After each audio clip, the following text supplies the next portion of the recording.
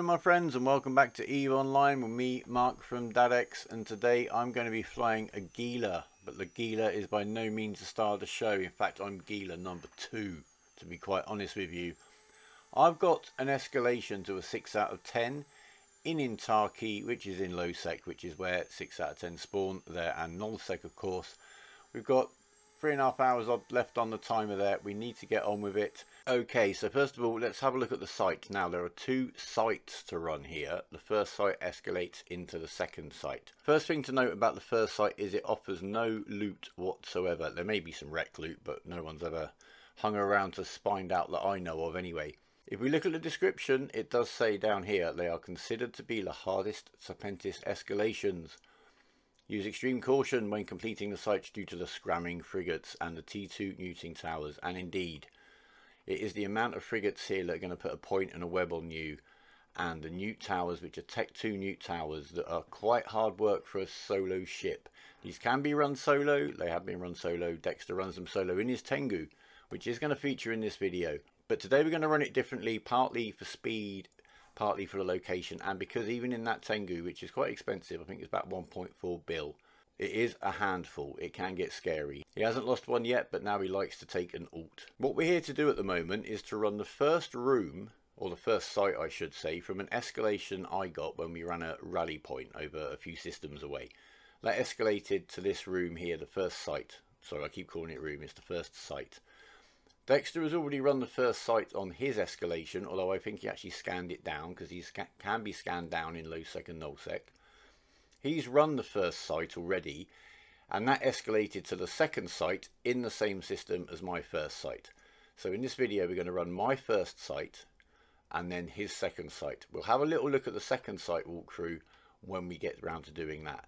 So what we've got to do here, and this is what makes this real pain, not only what is on the site, you've got to run a whole site no loot just to get to the site with the loot. But is it worth it? That's what we'll find out. The priority targets are going to be the frigates whenever they appear and the Neuting Towers.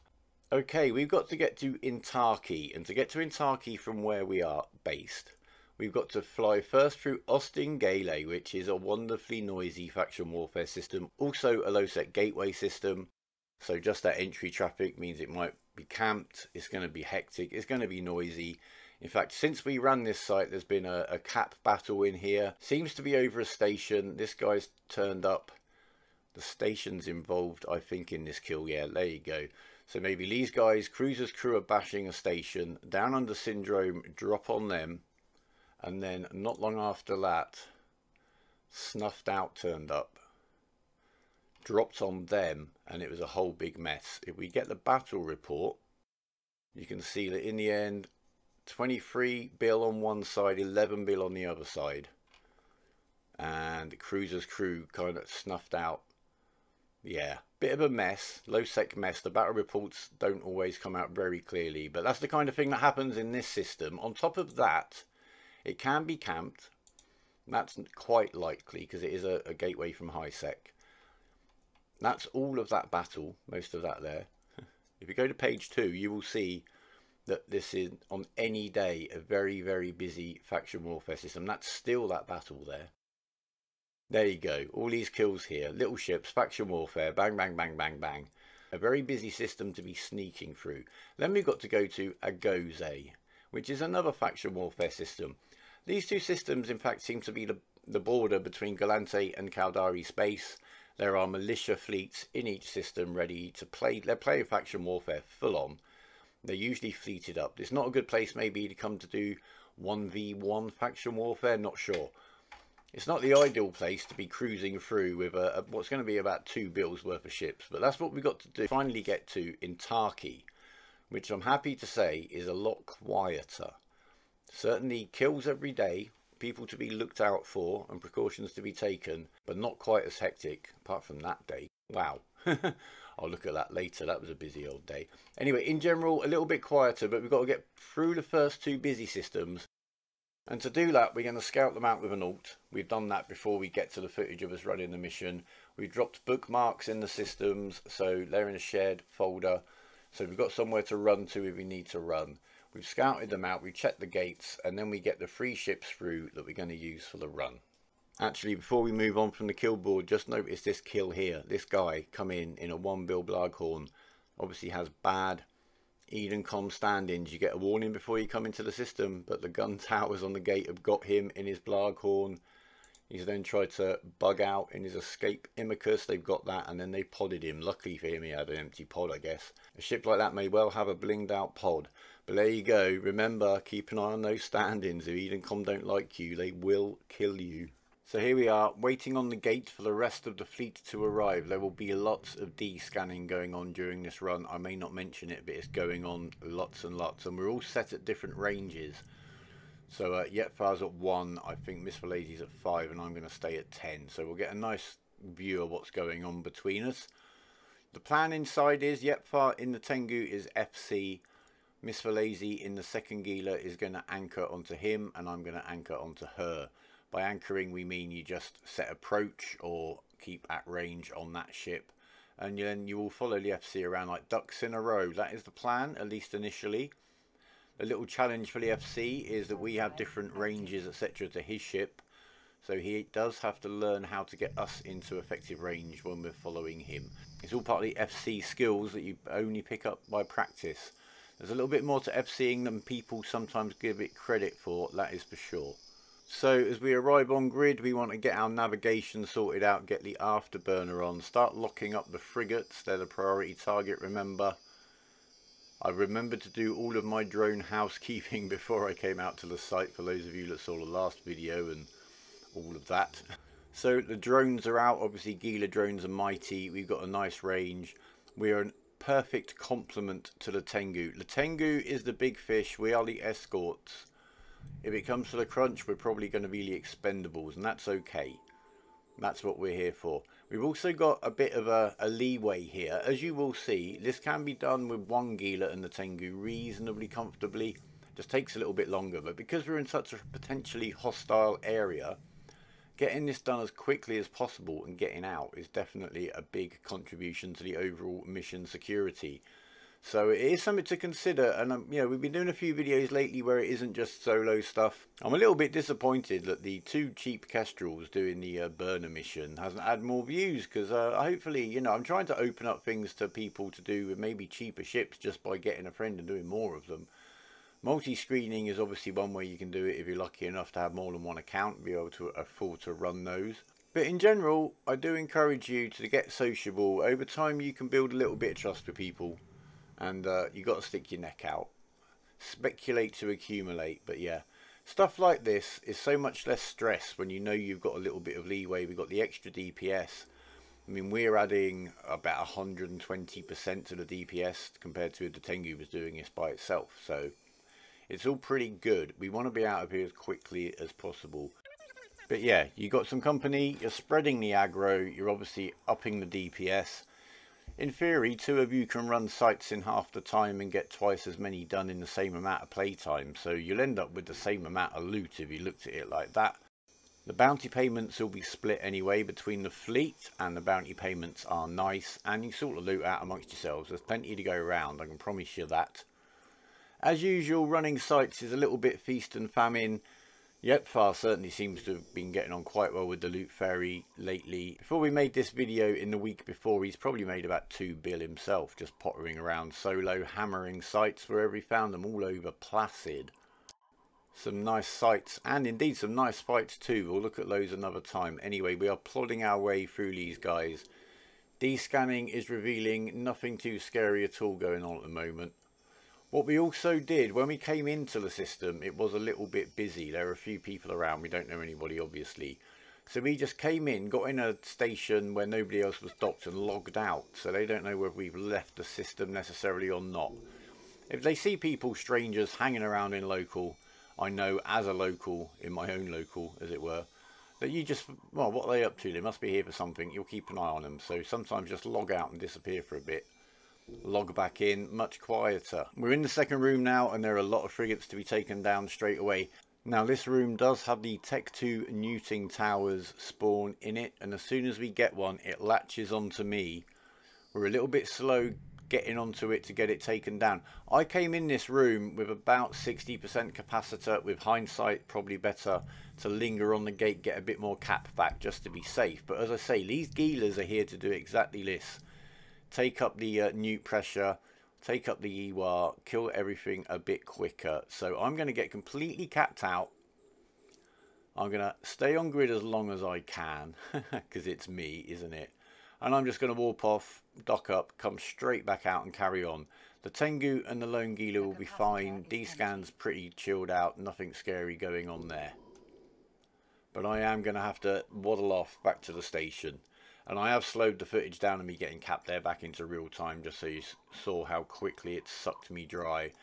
But I'm losing my shield, so I'm going to make my excuses and leave. Oh, I also should mention that these are literally grab and go Gilas. The Gila I'm flying is your off the peg passive Gila fit. Nothing has been changed for this site. Miss Falaisi's Gila is slightly different. I think it's got a bit of a passive regen boost on that one. The Tengu's fitted with cap batteries. It's got target painter. I'm not going to go into the details of Yetfar's Tengu fit. It's not my business to do so. Not yet anyway, eh? When it dies, you can see the keel mail. Let's put it that way. I'm arriving back on grid after my little regen, got me shields back, got me capacitor back. As you can see from my watch list, now Miss Falaisi has taken a bit of aggro, but with your hardeners running, it shouldn't ever get too hectic. Remember to keep your afterburner running, because you do need that speed to protect you. I mean, look at all that fire flashing past me there. So I'm going to get back caught up with Miss Falaisi. In fact, no, I'm not. I'm just going to head for the gate now. So this is the second room out of 3. They're pretty similar. No loot. Check that D-scan. D-scan and the locals are much more of a concern here than the site. That is basically the point I'm trying to make, along with all the others that I'm trying to squeeze in. So we're going to head over to this other gate. But unfortunately, just as we're about to go through it, my PC crashes. So we have to leave Yetfar to clear the last room by himself. He does so successfully. I get up there right at the last knock-ins. So we've got my escalation to the second site of the 6 out of 10, which funnily enough has actually given us that escalation back in the system where we started. So part 2 of the Serpentis Logistical Outpost. It's pretty much a repeat of the first. It is more hectic. It's less rooms, but there's a lot more density of rats. Again, we do get a warning that this is tough. Again, there are lots of frigates here that are going to keep trying to scram and web us. On the warp in, before you even get through a gate, we've got all of this to deal with. There are 2 Tech II neutralizers right there. When we arrive, there are 2 that spawn after 2 minutes. They need to be taken down quite quickly, as we've seen. Then the acceleration gate. Then we're into the second room, and we've got lots and lots of frigates. It's a horde, absolute horde of frigates. These guys basically spawn each other, so whatever you do, there's a lot of frigates to work through during the sight. So solo, you're inevitably going to end up situations where you're getting webbed and you're getting pointed, which is never good anyway, because the rats will apply their damage. Also, anyone joins you on grid, you're pre-pointed for them, so you really don't want that. So again, absolute priorities are to get all the frigates off grid as quick as possible, and then deal with the Neuting Towers as and when. The boss is a little bit of a hard boss to fight. Here he is, Yuhiro Katsun. He's basically the last thing that spawns off this main central group that you'll see in the room. He drops all of the loot. He's the only one that has loot on him in the room. He's very tough. He does 1050 DPS. If we actually look, there's a link here to him. Get some details on him. So his resistance weakness is kinetic. He's putting out pretty much 50-50 thermal and kinetic damage. His range is quite short. He's got 11 kilometers range with a 10 kilometer fall off. He will start shooting at you from miles away, which is silly. He's immune to all EWA, and he will web us through a 15 kilometer range, 90% speed reduction. And he charges out at us. So that's the boss. Again, if he gets the webs on you when you're solo and starts hitting you, he is very scary just by himself. So that is what we're faced with. At least in this one we get some loot. Hopefully it's nice loot. Only the loot fairy knows. Oh, I should say that once you've done the first site and get the escalation to the second site, you do then have 24 hours, as you would normally, to go and run the second site. You don't have to run straight there. Okay, so we're heading out to the second site, landing on grid now. Exactly the same drill as before, really. Some of them are up pretty close. The cruisers and battle cruisers will apply quite a bit of DPS if you let them crowd up. So once the frigates are cleared and we're taking care of the towers, obviously the battleships need to be kind of ground through. But if the battle cruisers and cruisers do start getting close, that's where the missiles are going to go. Lots of D-scanning going on, nothing too dodgy going on. I guess what we're looking for is somebody coming through local, maybe coming straight back in a more combat-y type ship. Sudden local spike, of course, if the numbers go up, we want to be quite attentive to what's going on.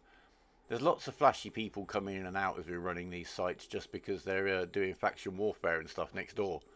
So don't take everything too seriously, but do try to keep aware of what's going on. Combat probes, especially at this stage, if anyone combat probes us now, they're going to land right on us. We haven't gone through a gate yet on this second site. This first fight is all somewhere anyone can warp straight to, so do be extra attentive at this stage. They don't even have to follow you through a gate. If they can probe you down, they will be straight on grid of you and straight in your face. Also, while I remember to mention it, the first site took about 20 to 25 minutes to run. The second site takes about 35 to 40 minutes to run. Obviously I've sped up the footage, so it might have been hard for you to keep track just off the times on the screen.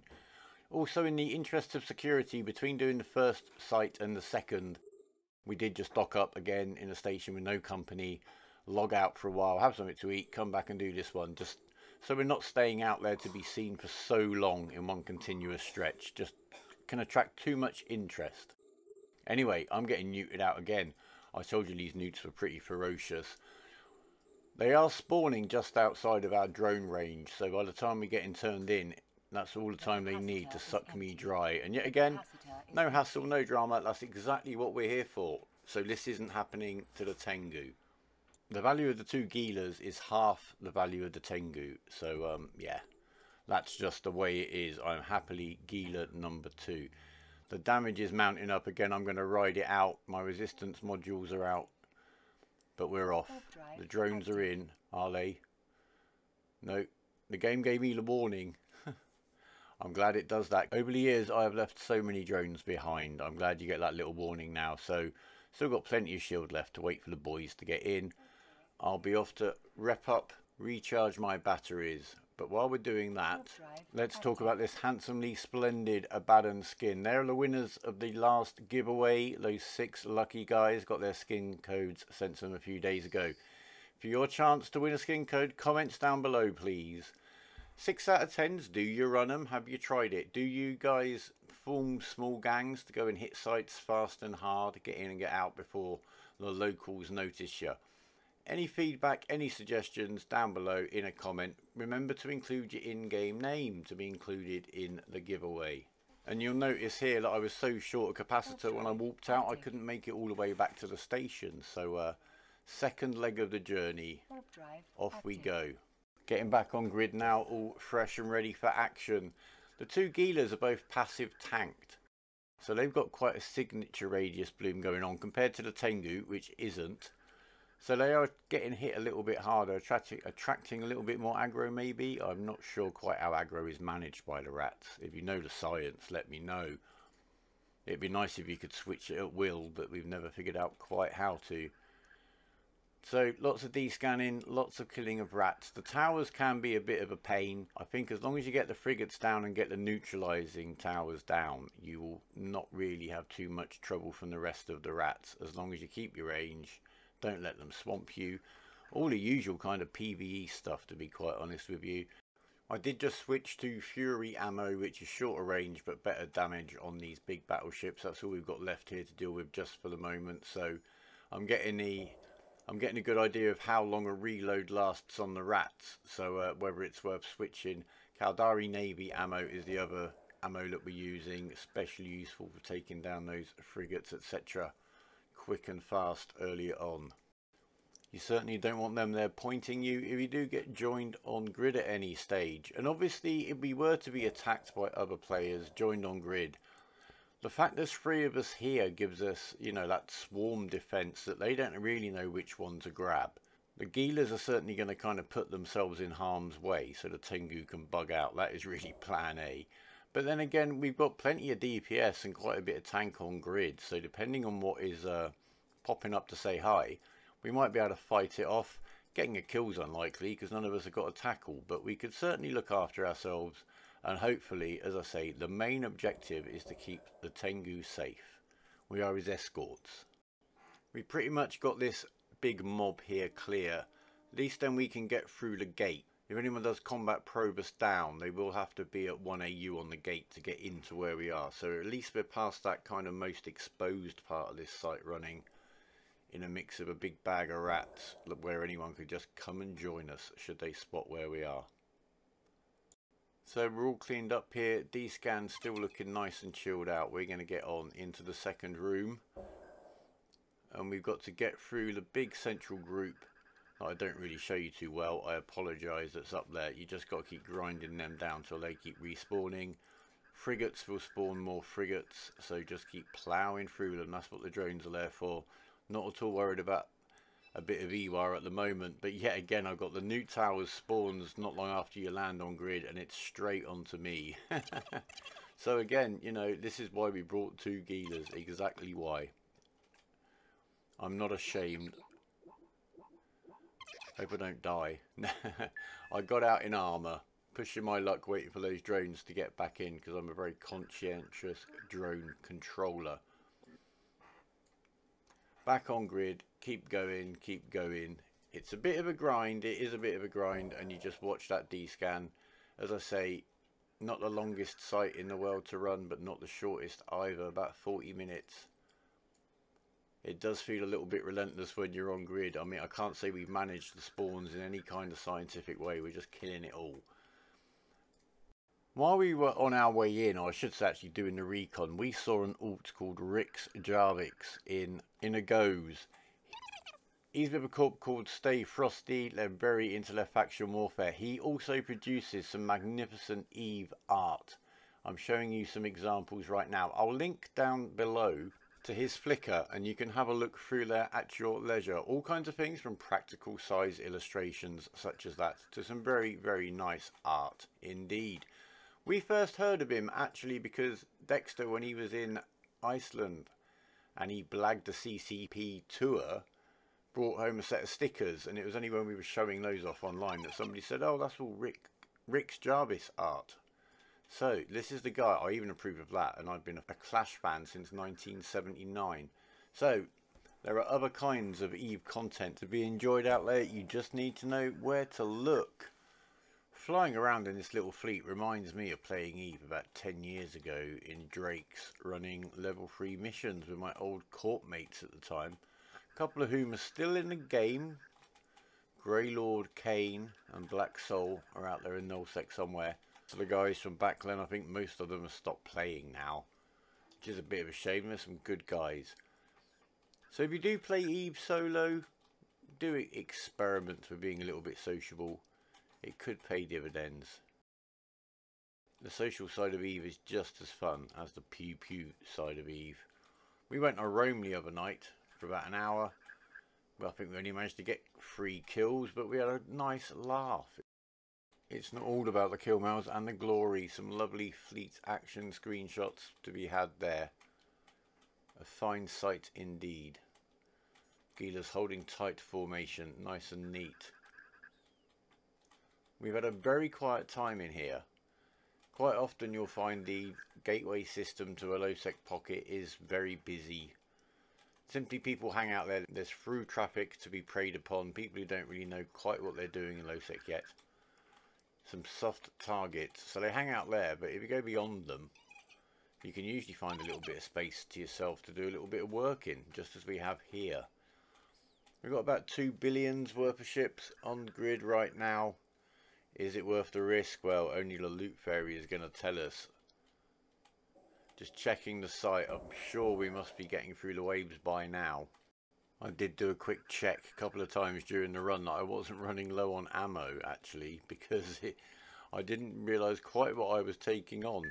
in the volume of ships. This is the first time we've run this like this, as I'm sure I mentioned earlier on. We're getting towards the end of this site.